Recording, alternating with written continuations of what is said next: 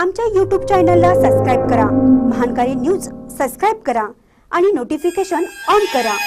Notification on केल्यामुळे आमचे update आपल्यापर्यंत सतत पोहोचेल। भैरवनाथ शिक्षण समूहामध्ये दीक्षांत सोहळा उत्साहात, संस्थेने विद्यार्थ्यांना यशाच्या शिखरावर पोहोचवले। डॉक्टर बोरगावे।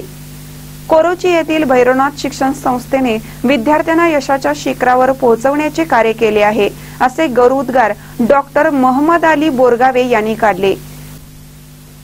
कोरोची येथील भैरवनाथ शिक्षण समूहामध्ये दीक्षांत सोहळा उत्साहात संपन्न झाला।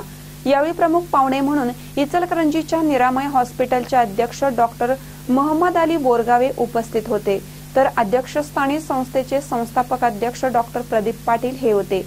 यावेळी अलायन्स हॉस्पिटल चंदूरचे डॉक्टर बाळकृष्ण कित्तुरे यांची प्रमुख उपस्थिती होती। यावेळी बोलताना प्रमुख पाहुणे डॉक्टर मोहम्मद अली बोरगावे यांनी भैरवनाथ शिक्षण संस्थेच्या कार्याचा गौरव केला।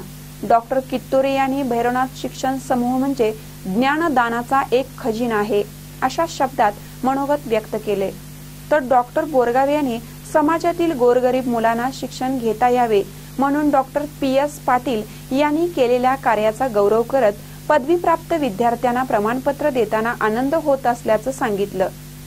अध्यक्षनीय भाषणात डॉक्टर PS पाटील यांनी अडचणीतून मार्ग काढत यशापर्यंतची वाटचाल कथन करून आज भाग्याचा दिवस आल्याने समाधान वाटते असे सांगून संस्थेतील सर्व घटकांचे आभार मानले।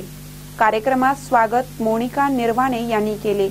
यावेळी सर्व पदवीप्राप्त विद्यार्थ्यांना मान्यवरांच्या शुभहस्ते प्रमाणपत्र देऊन दीक्षांत सोहळा उत्साहात पार पाडला। या प्रसंगी प्राचार्य अनिकेत काळे, विनया चिनगुंडे, व्यवस्थापक अनिकेत कांबळे तसेच सर्व विभागातील शिक्षक, कर्मचारी आणि विद्यार्थी उपस्थित होते। शेवटी आभार रणजित संगपाळ यांनी मानले। महानकर न्यूज साठी कोरोचीहून अमित काकडे।